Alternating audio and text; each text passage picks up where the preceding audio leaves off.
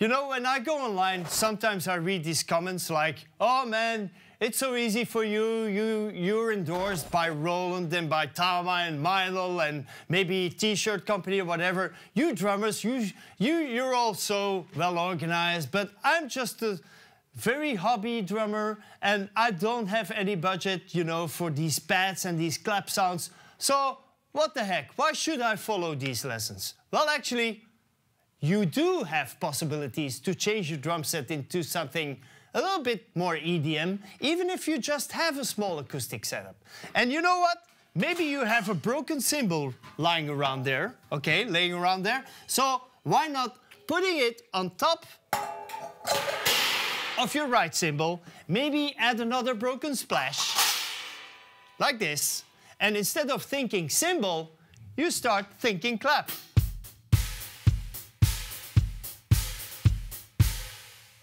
Completely different than the right cymbal. And you know, this is still a little bit too much resonance, too much resonance. Gaffer tape. Okay, make it stick. Okay, so the resonance is a little bit more controlled.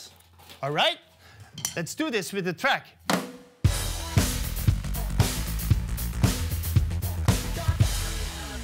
But the thing is, you need a lot of gaffer tape. But you know what? I'm all prepared.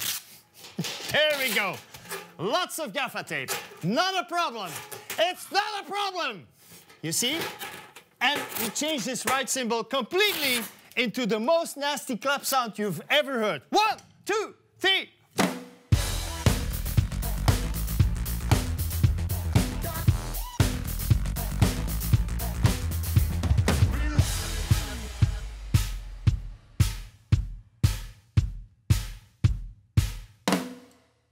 Maybe, sorry man, can't do, because I still need my right cymbal to be able to play some rhythms on it.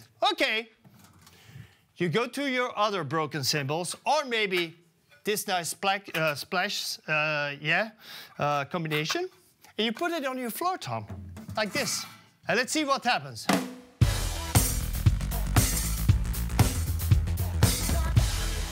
That's actually pretty nice. But again, gaffer tape, yeah! You know, this is where gaffer tape actually is very, very musical, because many people use it for different other things, like for instance in the garden or in the garage. No, this is a musical instrument. So let's put this right here, okay? 1, 2, 3.